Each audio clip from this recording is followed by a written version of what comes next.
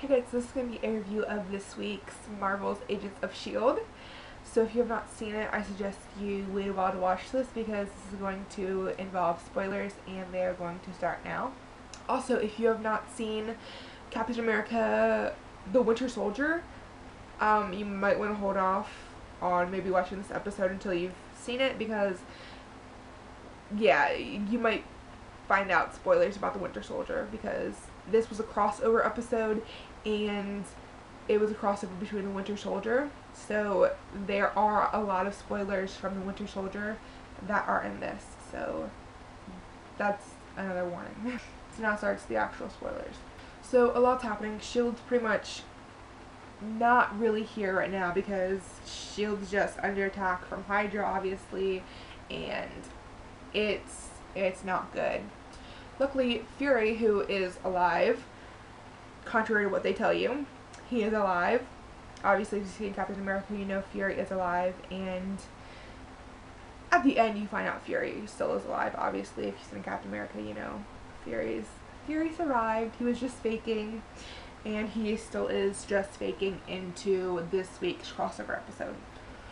So Hydra ended up breaking Raina and Quinn both out of their respective jails. Raina was just, I don't know what Raina's jail was, but Quinn's was the fridge, and they ended up breaking into the fridge and taking a lot of different things, including the staff from earlier this season and a few other things. And they got the gravitonium that Dr. Hall was working with, or in, or both.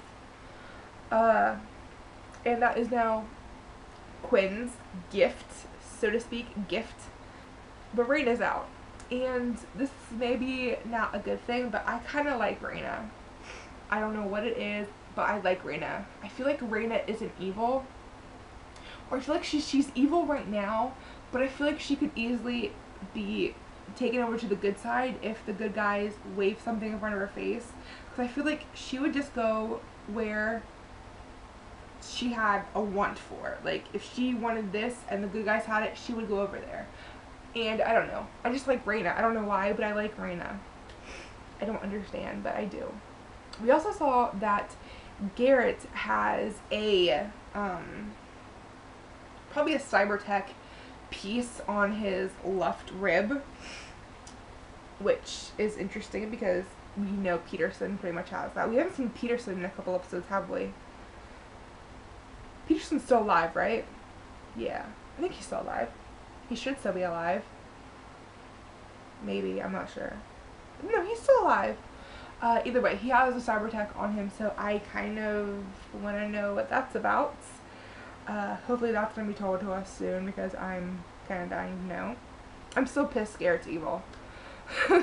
I really, really liked Garrett, and him being evil, it's not cool. I don't like it. Ward, I knew Ward was evil. I haven't liked him since the beginning. I haven't trusted him, and nothing. I don't care. However, I'm pissed he's going to kill Skye, because I do like Skye. And it looks like he's going to kill her, and that's going to suck.